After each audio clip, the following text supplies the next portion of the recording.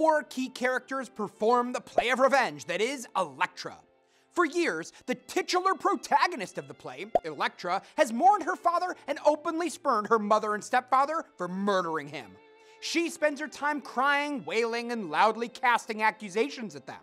Her father Agamemnon was murdered by Electra's now stepfather Aegisthus at the urging of her mother Clytemnestra.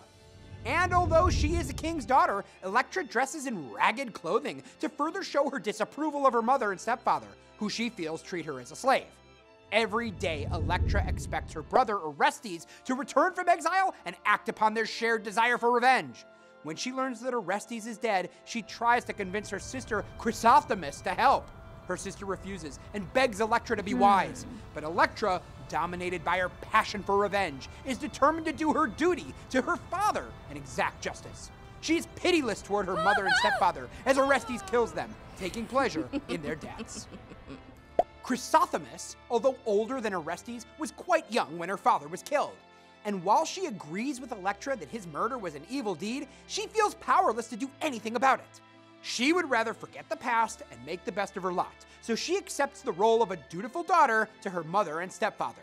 Chrysosthemis feels that accepting her mother and Aegisthus as Argos' rulers will preserve her freedom and provide a counterpoint to Electra's thirst for revenge by counseling Electra to be wise, to let go of her anger, and accept what she cannot change. Clytemnestra may act as if she were justified in murdering Agamemnon, but the deed still torments her. Not only must she live in fear that her son Orestes may return any day to avenge his father's death, but she has a dream about Agamemnon that seems to foretell her downfall.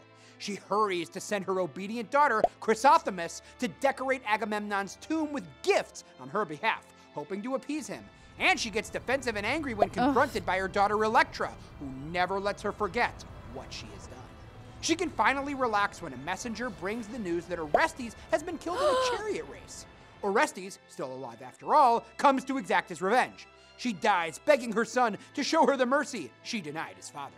Orestes, although smuggled out of Mycenae as a small child, returns as an adult to exact vengeance. He's received instructions from Apollo's oracle and, in addition to seeking personal revenge, sees himself as an instrument of the gods' justice. Having spent the majority of his life away and knowing his sister Electra only through their secret letters, Orestes does not reveal his presence even to her. When he realizes how deeply his fake death has wounded her, he relents and reveals his true identity. Still, like Electra, Orestes is content to wait for more than a fleeting reunion until their revenge is complete.